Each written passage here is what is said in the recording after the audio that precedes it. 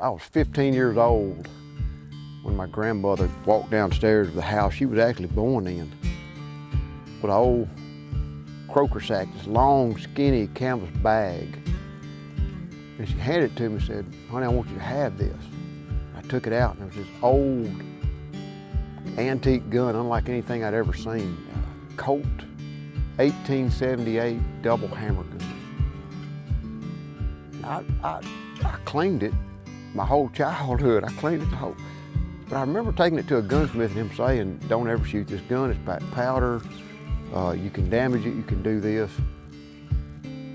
And I cleaned it, took it out every year out of the closet and cleaned it and looked at it and studied it, and I wondered whose it was. She didn't know. Nobody knew. And you always wonder, boy, if this gun could talk. And years later, she died, and my mother was cleaning out the attic, and she found this drawing. And she gave it to me that Christmas, and I loved it. It's a nice little drawing of a couple of duck hunters and a skiff, timber very much like this.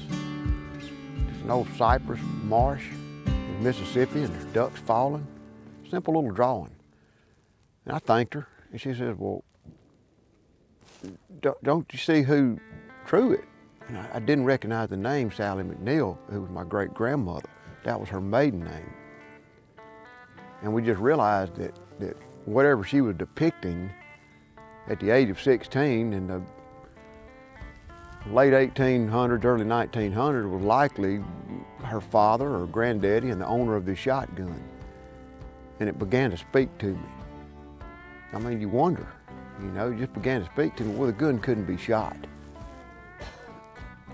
And I did a little research and I talked to some knowledgeable people about black powder guns and about Damascus barrels. And one of them finally suggested, well, he started talking about the value of it. I'm like, there is no value. It's a family heirloom. It's my heritage. It's who I am. I want to shoot it. I want to kill a duck with it. And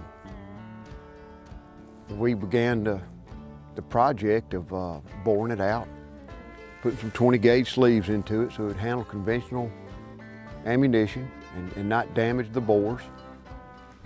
Of course, first we had to go through the gun. We realized one of the firing pins was broke, one of the springs was broke.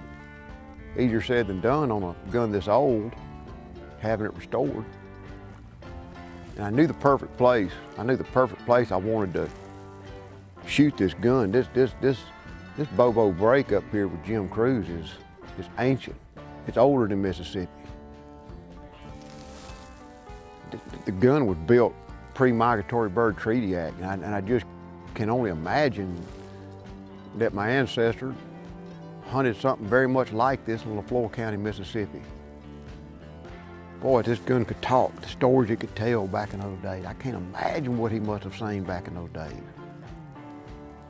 And it's funny how an inanimate object like a firearm connects you to your past, connects you to who you really are. I feel like, this is who I am, is this gun. It's like it was meant to be.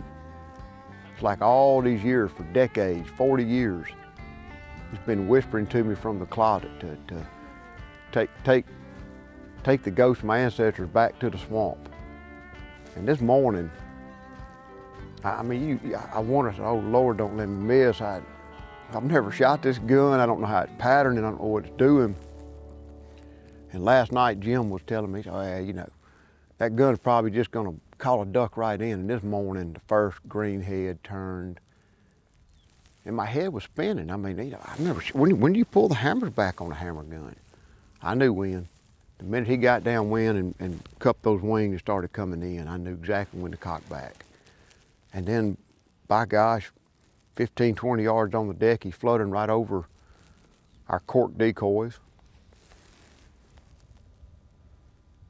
And the rest is history.